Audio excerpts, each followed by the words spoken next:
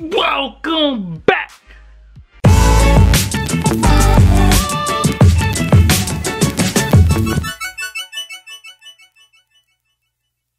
So today's video is going to be about our 1 week update. As you all know, you saw our labor and delivery vlog. If you didn't, go check it out. But today we're going to be talking about how our first week went with our new baby. Yeah. No, but other days he'll wake up. Like I played the game from like 1 to 5 o'clock because he was asleep. I mean, cause did you call him?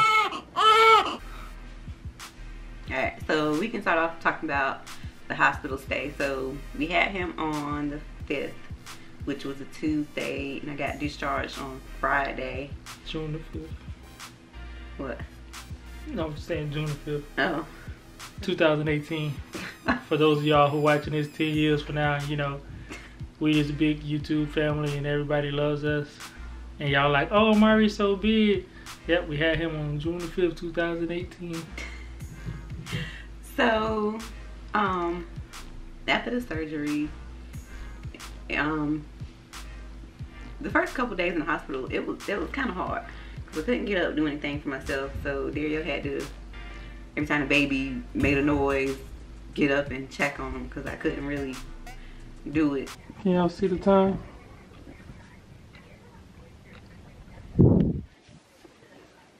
It's 5:20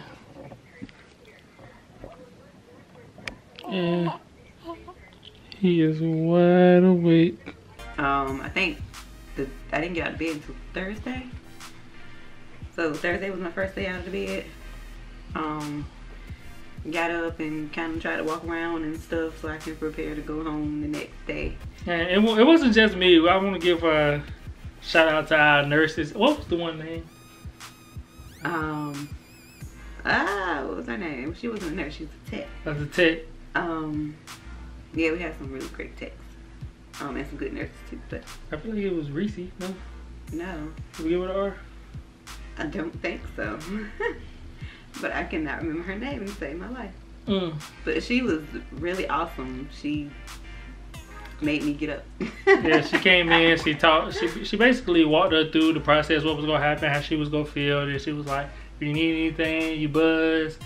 The first couple of days she was like real like helpful, and then a couple more days she was like, the next day she was like, alright, you want some water, I can show you where you get the water from. But not in a way like I didn't want to help you, but in a way like I want you to get out of bed and start moving around some. So, right. Yeah.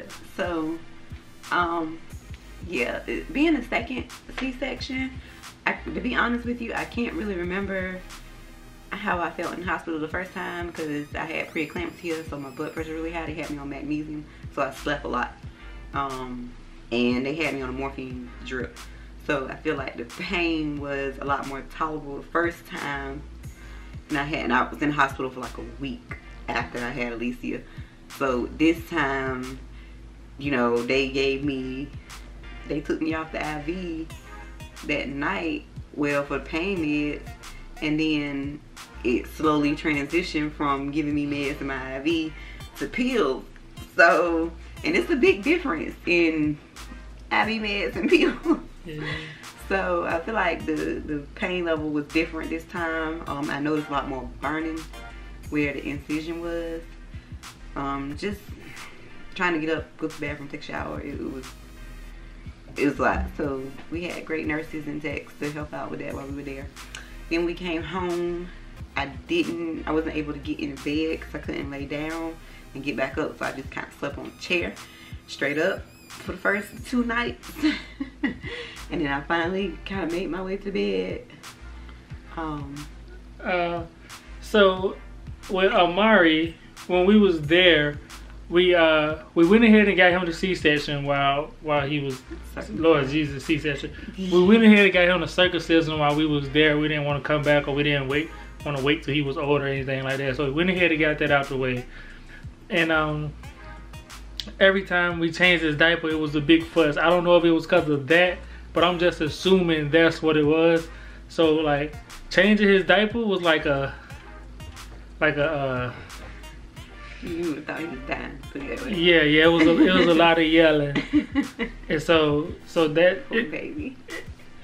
in the hospital, that probably was the like hardest thing. But I mean, not saying that it was hard, I mean, it was pretty simple dealing with him, but changing the diaper was like a fight and a fuss and everything like that. But and he wouldn't sleep in his little bed they rolled in.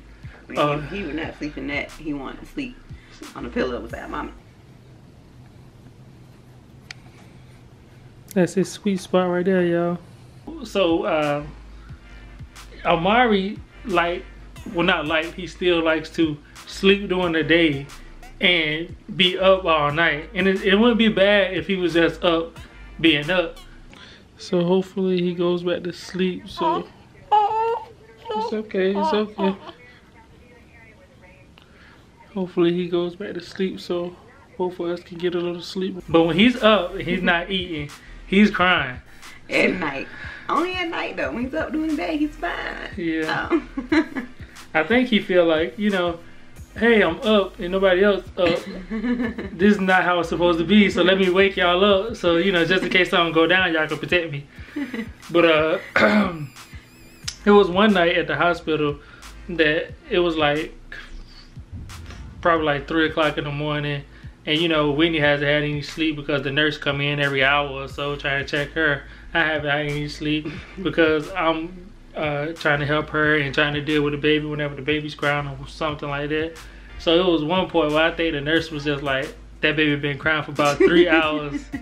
Let me go see what's wrong with the baby. It was like 3 o'clock in the morning. The nurse came in. I had Amari in my hand, and I don't know if Whitney was sitting up or. Yeah, this is a second night. It was Wednesday night. But the nurse saw Whitney over there like, oh, she ain't in no mood. This guy probably don't know what he doing. She was like, you know what? He got to get his checkup anyway, so I'm gonna go ahead and take him. Y'all get y'all some rest. So I don't know. She took him to the nursery until about what, 8 or so. Yeah, the sun was up when we woke up, and they was switching shifts. So the next nurse was like, I'm not about to watch our baby. So she had brought him back in before she left. But thank you to her too. I don't know what her name was, but that night it's all a blur now. Yeah. But yeah, that night was a little rough. All right. So let's talk about bringing Amari home. So the first night, I felt like he slept all right. Like he slept for 3 hours. He woke up for an hour. He ate. He went back to sleep for 3 hours. You know, he got up. But then the second night, he was up more than he was asleep. And it kind of started progressing that way. Then by like Saturday, he was just up from 12 a.m. to past 6. So how we were doing it was Whitney would stay up with him. Not stay up with him, but if he was to wake up during the night, one night, Whitney would get him. So if it's Monday and Whitney woke up. This is after the first 2 days because I couldn't get up really and carry him. Oh, okay, yeah. So I was just getting up. Yeah, you were getting up. I mean, you would give him to me if he, to feed or whatever. But he was getting up and changing them. And he was a trooper because he had to do all the changing. I couldn't bend over. Yeah, I did all the changing for the first week probably. Right. So this kind of like a 1 week, 2 week update. So after this is like the next week, like when we leave on Friday. Yeah. So like by Monday you was up, right? Yeah, by Monday I was able to get up. I just wasn't able to bend over, so you were still changing them for me. Okay, so the way it was working was I get up one night and she'll get up one night. So if I get up and change his diaper and then she'll feed him and make sure he get back to sleep or whatever like that. So, alright. So when she was starting to change him or whatever, this was getting to the point where he wasn't sleeping at all during the night. So it went from like sleeping from like until like maybe 2 o'clock, waking up, going back to sleep at like 5, and then waking up at like 11 to waking up at 12 o'clock, staying up until 5, and then maybe going back to sleep. But it's because I think we started moving more. Like we was going we was going to the grocery store. Well, not to the grocery store. Might as well. We went to like Baby's R Us, or where did we go with him? Was it Baby's? Yeah. Walmart. Yeah. So we was going places. So when he got in the car seat, he was going to sleep. So we was like, we'll maybe leave the house at like 2 or 3, and then be out to like 6 or 7, and then come back. And he might like wake up, then go right back to sleep. So he was basically asleep the whole day. So by 12 o'clock, when we ready to go to sleep, he was wide awake. And then when we tried to go to sleep, he was just crying, and it was a nightmare. So the night before I went to, was it the night before I went to work? No, it was Saturday. It was Saturday night. Okay, so I took a week off, so I was gonna go back Saturday. I'm going back the following Monday. It's Friday. It was my night to get up with him. You're not making no sense. He took 2 weeks off from basically almost 2 weeks from when we had the baby. But you making it seem like you went right back to work the week after we was in the hospital. Okay. All right, so I took 2 weeks off, and I just want to tell y'all about the last couple of days before I went back to work. So I took 2 weeks off. She was pregnant on Tuesday. I took that week off. Then I took the following week off. So it's the following week. It's the weekend. It's Friday. These are the last 2 days before I go back to work. Because, you know, Sunday I go to bed, but I get up and go to work Monday. So Friday night into Saturday morning, Amari starts crying around like 1:30. No, it was like 12. No, he was not my night. Oh, your night. Yeah, my night. It was like 1:30, and the night before he had already slept left. So I was like, this guy is gonna be up till the sun come up. So I'm like, all right, it ain't even no need for me to try to go back to sleep. So I went upstairs, warmed up 1 bottle, thinking that was gonna be enough. Warmed up a bottle, came back down, gave him the bottle, tried to burp him, and then put him back in his little bed. He was asleep at this time. He probably slept for like 10 minutes and was like, nah, I ain't going to sleep. I get back up there. So I go back. At this point, I did lay down. At this point, I laid down. So it was from like 1:30. It was like 1:30 to maybe it was 2:30, 3 o'clock now. So I'm thinking, all right, he just don't want to go to sleep because he don't want to sleep in his crib. So I lay him down in the bed beside me. I probably closed my eyes for 2 seconds and he started screaming again. I'm like, all right, maybe if I rock him. I stand up, I start walking around with him, and he looking at me like this.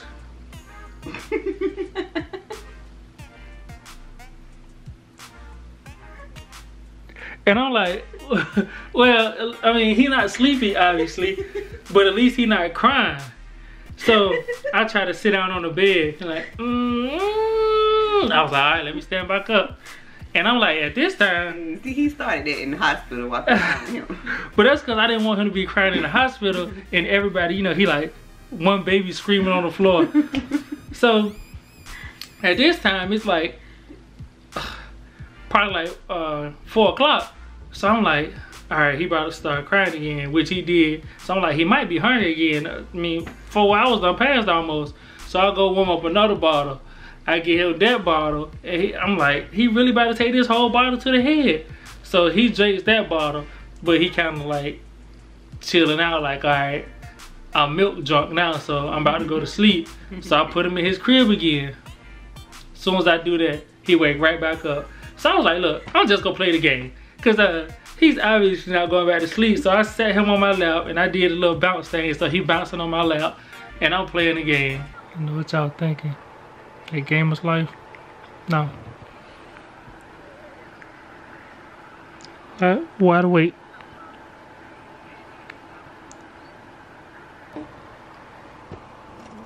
Until he go to sleep.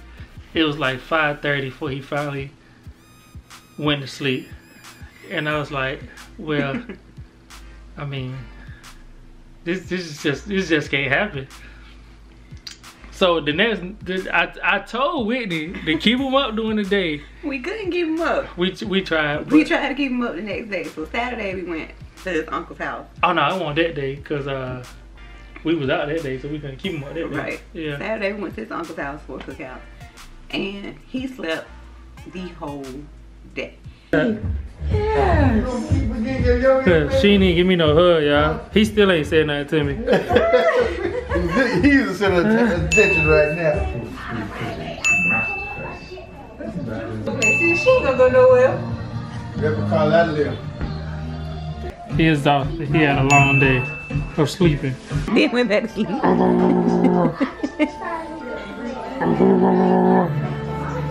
Start yelling at you in a minute.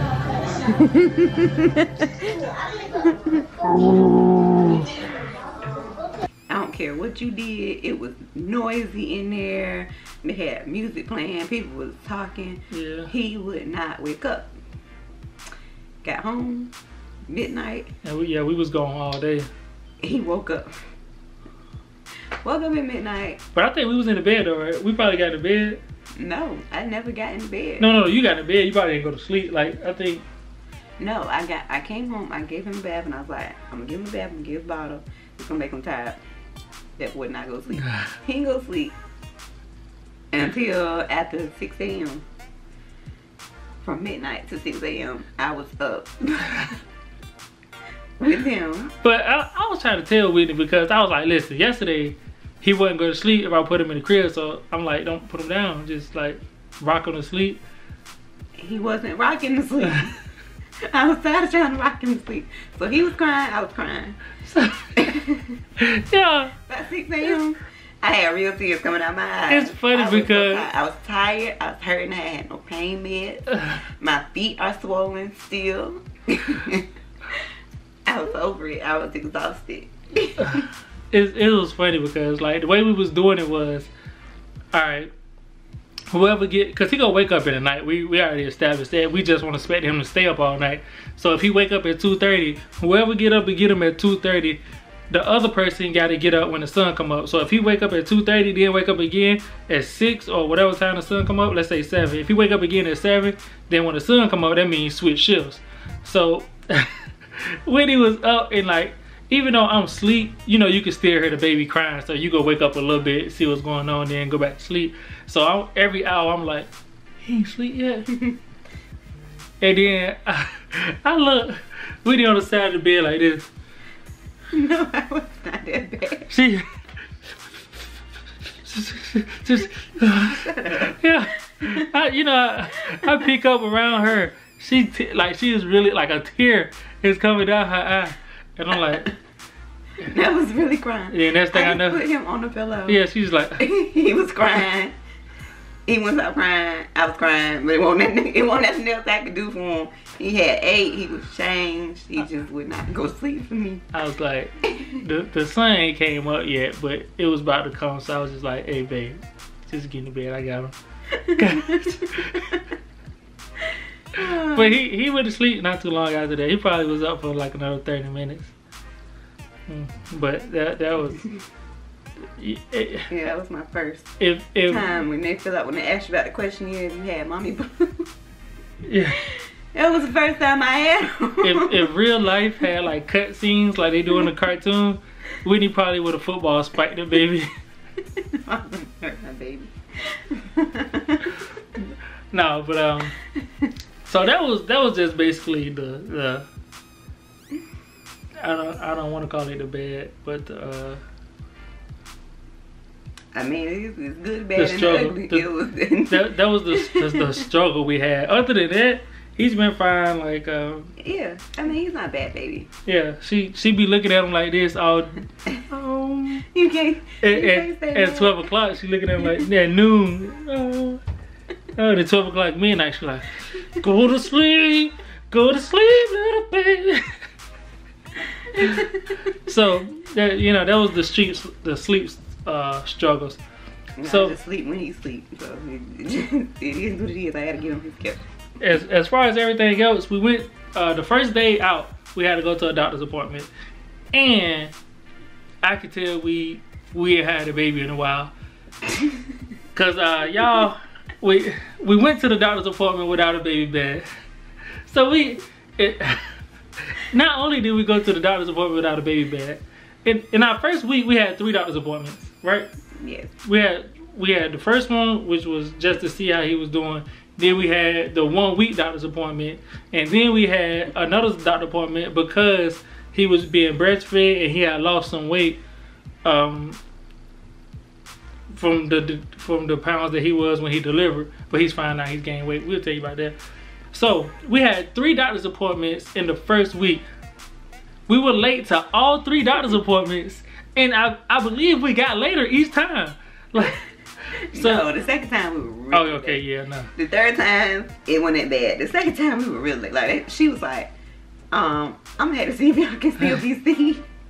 I was like, oh. Yeah, so the first time we forgot the baby bag. The second time we, what happened? We just late. Oh, we was just, yeah, you know, you just used to getting ALEECIA ready. Now we getting ALEECIA and Amari ready.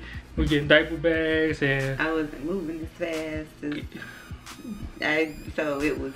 Yeah, it was a struggle that morning. And he, you know, when you sleep deprived, the alarm go off. You like, all right, and then 5 more minutes.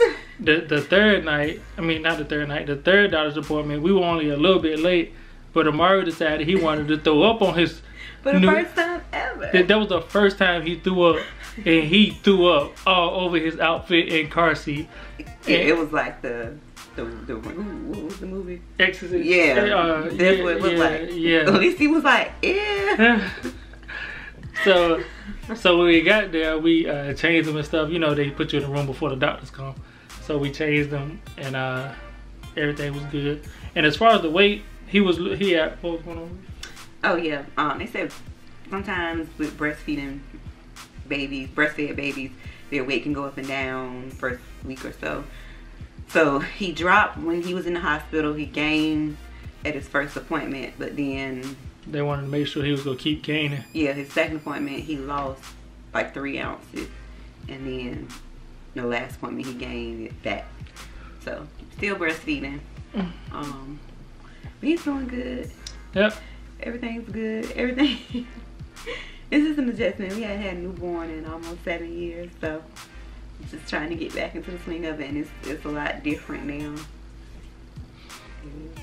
Going back to work, so. Yeah, but I'm back at work now, so. But her mom's here right now for the time being, probably for a week. So she has help, but when she's by herself, that'll be the real challenge, I guess. Especially with. Yeah, at least he hit help you. Yeah. Alright, y'all. Thanks for watching. That was week 1 baby update. Week 1 baby update. Thanks for watching. See you next time.